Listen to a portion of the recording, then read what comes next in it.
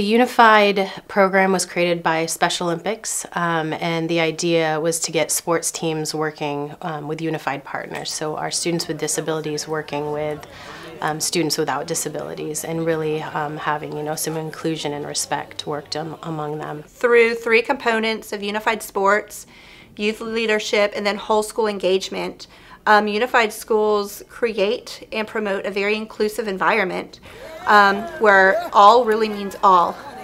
There's a place, there's a purpose for every student within the building, and that everybody has a meaningful part as a community member of this school. Yes, this is fun! I'm going to show you guys something. All right. These are my friends, and we are doing so much fun. I'm going to see you guys on TV. Bye! Currently we have 10 schools in Charleston County that have the title and designation of Unified Champion Schools, and they span the elementary, middle, and high school level.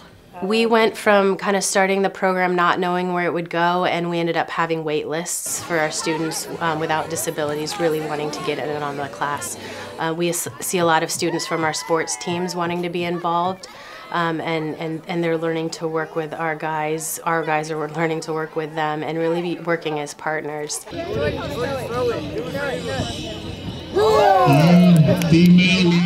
With the support of our administration, next year we're going to be offering a unified music class and a unified art program as well. This really creates a place where there's safety and acceptance.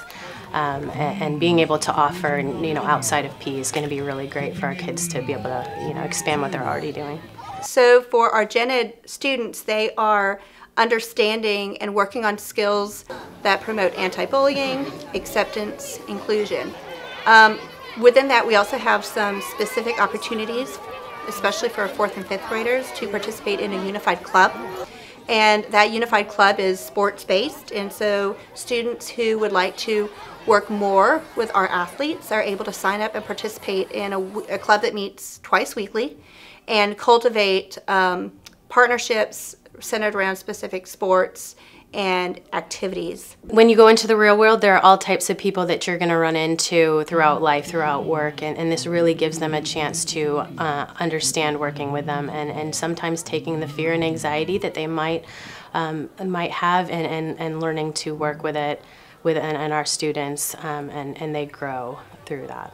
When you walk into the Unified Sports, you really see when they start to cling to their unified partners, and you'll see them in the hallways, and they're giving each other high fives and fist bumps, which it isn't something that we always saw around the halls before. So they feel that inclusion, they feel involved in our school. Today we are holding our 3rd annual Unified Special Olympics. So through the state of South Carolina, you can apply for a grant, and our school does that each year. So we now hold a Special Olympics. So we have 61 athletes. Each of them has a unified buddy, so that's one of their general education peers who has been chosen to play with them today. So everyone just gets to have a great day, participate in some different events, and then have a celebration at the end.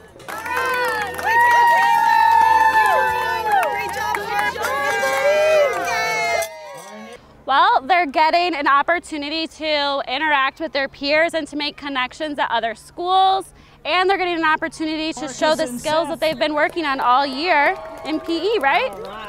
Yeah. Well, when I heard we were having the Special Olympics at our school, I really wanted to do it because I felt a connection between me and other people, and I wanted to help out. Oh, it's wonderful. I had a student say that today was the best day of his life. Here you go. Good job. Let's hear it for Max and Kaylin.